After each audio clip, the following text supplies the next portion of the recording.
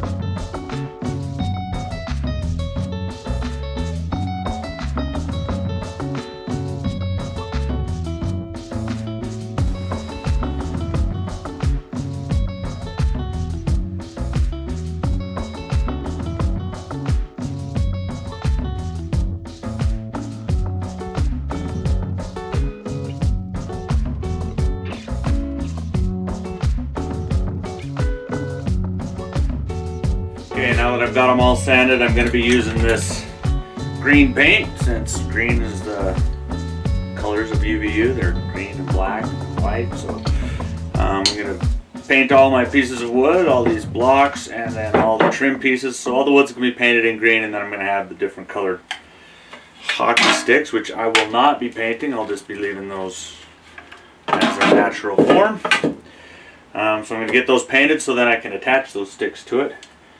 And that should be it. So we're going to paint them now.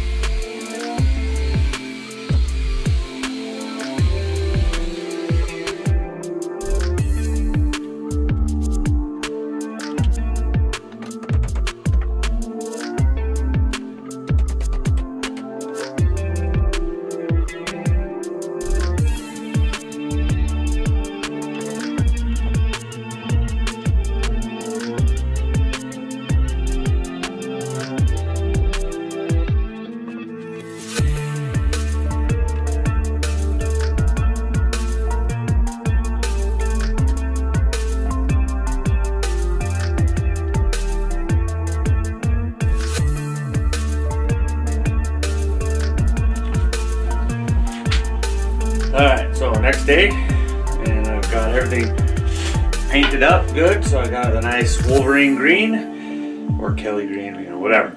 So now I'm gonna attach a bunch of these brackets on here. What I've been doing is I'm just cutting off pieces of hockey sticks. So these are the butts of a hockey stick. They got tape on them, is the grip part. So I've been cutting these off so I can kind of have these as spacers on here. I put one in. I was kind of looking at different ways to do this. I was debating whether I should do it with a bolt straight down in, or use these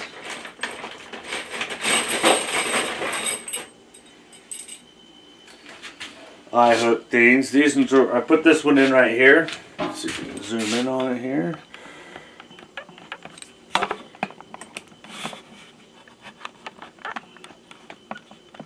Oop, wrong way. It's hard when I'm doing it backwards. So I kind of put this one in here. Just put the bolt in like so. Then I'm screwing it in. Putting it down there. These seem to hold it pretty good. So what these things are is they'll sit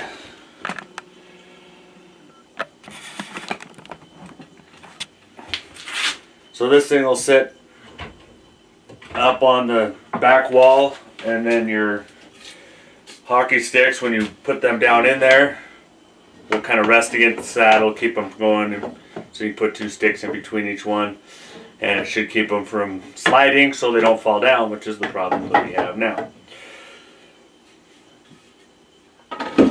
So that's my plan. I'm just gonna cut out a bunch more of these butt ends to put on here. Drill the holes out for it and connect all of these little butt ends so we can have some spacers on it.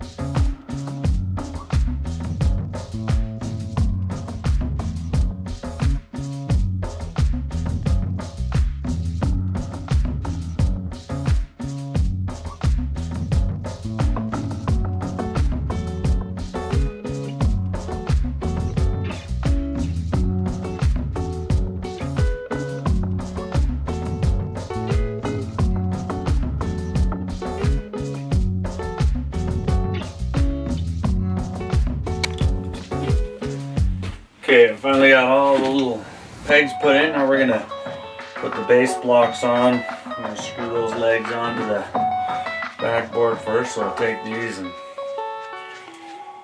click them in here. And I can put the front part on.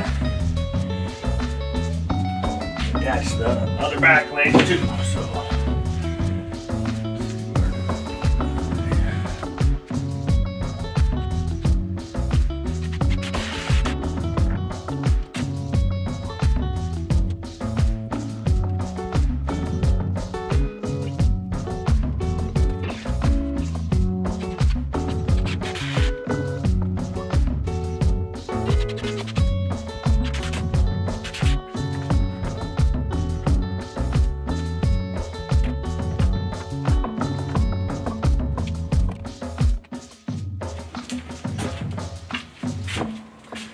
I know it's kind of hard to, I can't really lay this out very good because my space to work in is so small here.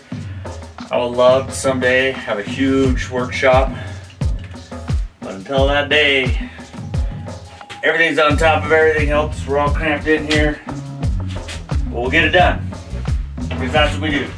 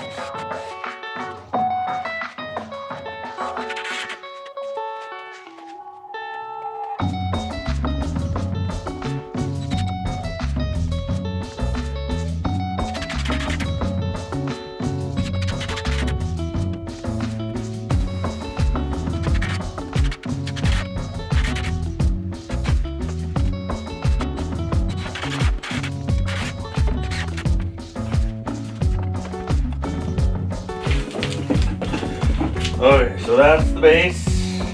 I just have to hold those posts on that are going up, put some angle brackets in, and that attach this back piece. We're all done.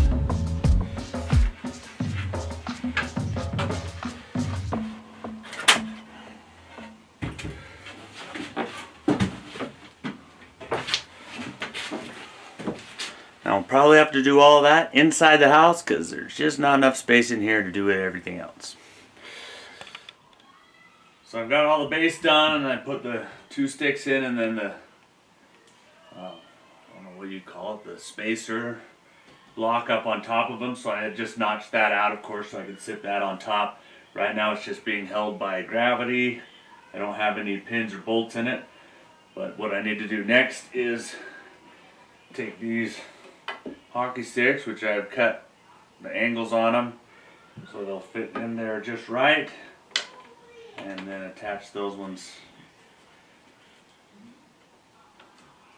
up in here like this, so I have those side supports on it. So that'll keep it forward back motion out, and hopefully a little bit stronger. I still need to put some screws through here to hold these into place, because right now they're just kind of sitting in that hole, which isn't necessarily a bad thing. If I want to move it and put it all together when I get there, I can do that.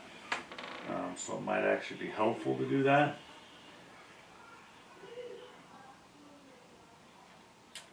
But for now, I'm going to stick these ones on here and drill the holes to make sure, because I want to do a hole here and then another hole right here to get in there so it bonds good, and then another hole down here so it gets into that wood as well, while making it level.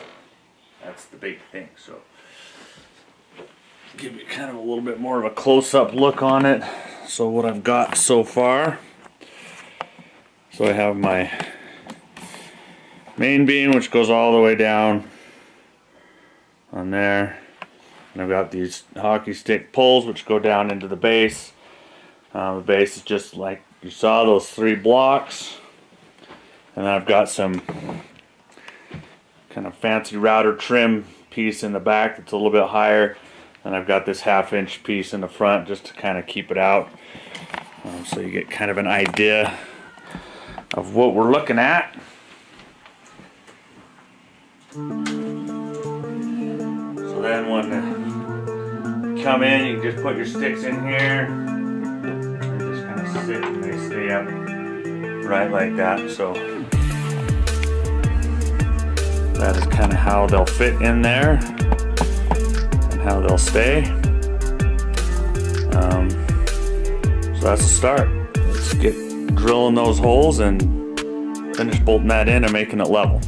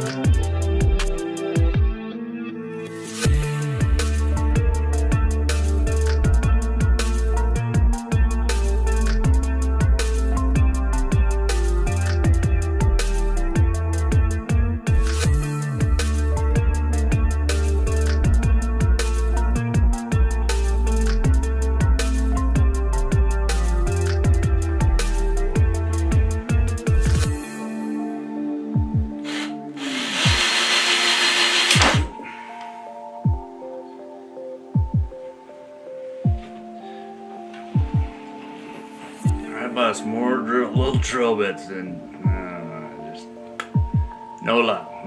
Those little things just can't, too strong. I've been working out too much and those drill bits just don't stand a chance. Okay, so this is more or less what it will look like. I mean, you just got to put it together, put the screws in it, but we're pretty much done. So we've got it all connected up here. We've got the cross braces in there.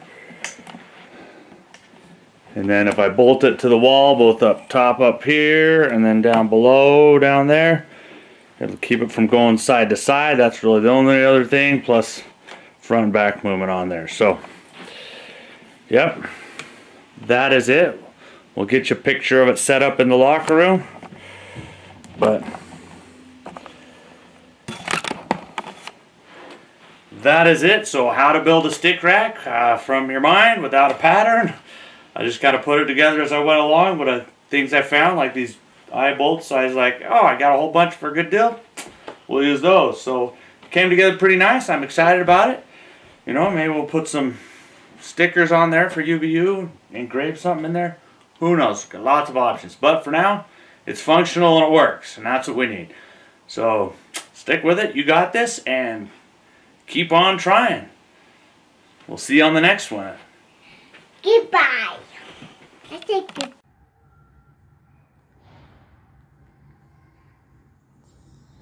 All right, so here we are in the locker room. And here is the stick rack, finalized, put together. Sorry, not much light in this back hallway. So, as you can see, got it all done. Turned out really nice. It's holding all the sticks real good, so this looks good right here. Cross pieces come in, and then it fits quite a few sticks on it. So it turned out really good. Everybody liked it.